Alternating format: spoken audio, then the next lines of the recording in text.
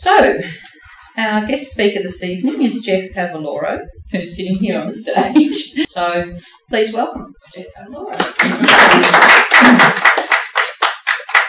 I'm very pleased to give a talk here today on happiness and creating a happy life, and talk a little bit today about just some of the things that I find work for myself.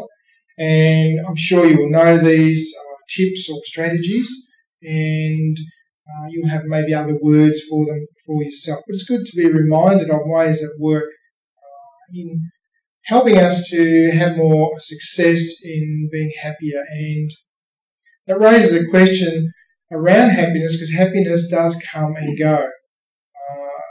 Like any feeling, one moment I can be happy and the next moment the happiness might evaporate. So I've actually recorded a video clip which is on my website, and that is around going beyond happiness, going beyond being happy. So when I use the word happiness, I guess these days I'm focusing more on the feeling of contentment, or having feelings of just an inner joy or a subtle feeling of everything's okay, or contentment, rather than happiness, which, as we know, we wake up some days and we're not feeling happy. Other days something happens and, our energy rises up and we feel really, really happy. I've studied Buddhism, and the first tenet of principle of Buddhism that all life is suffering, and that doesn't appeal to me so much because I know firsthand about that one. So let's have an end to suffering, eh? And the first thing I want to comment about, that the first, say, 5 strategies or tips tonight, is that happiness is an inside job. And happiness comes from within. And, of course, often I've heard this, and sort of the last thing I've wanted to hear if I'm not feeling happy, because, how do I then, bring it about and cultivate happiness?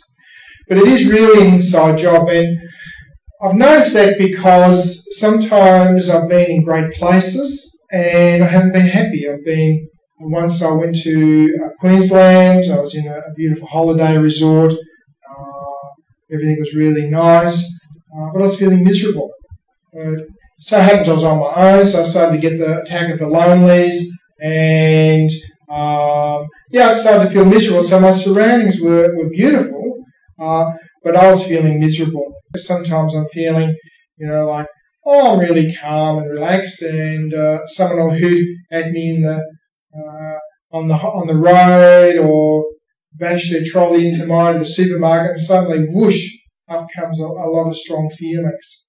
And again, that reminds me so much that what's happening inside is what I need to really tune into. And of course, sometimes I don't want to do that.